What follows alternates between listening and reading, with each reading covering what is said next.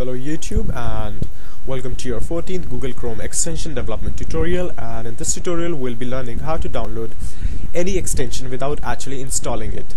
So basically an extension of Chrome is a CRX file, .crx file, which is nothing but a zip file with a changed extension name. So I have found this awesome website, chromeextensiondownloader.com, where you can paste your extension URL and it would give you a CRX file.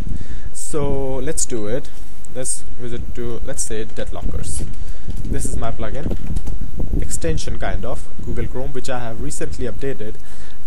This is the one, and it allows you to bypass any URL shortener like ADFLY and adfoc and all those nasty URL.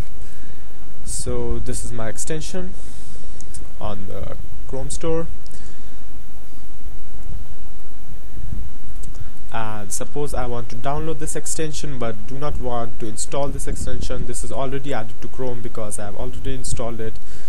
So let's see how can we do this. Go to this URL, Chrome extension downloader, and here you go, paste this URL, download extension, and keep this file, and you're good to go. So here's your extension, and if you want to view this, then rename the file to CRX from CRX to zip, and click on yes.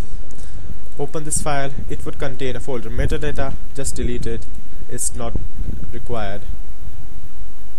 Okay, let's extract this first.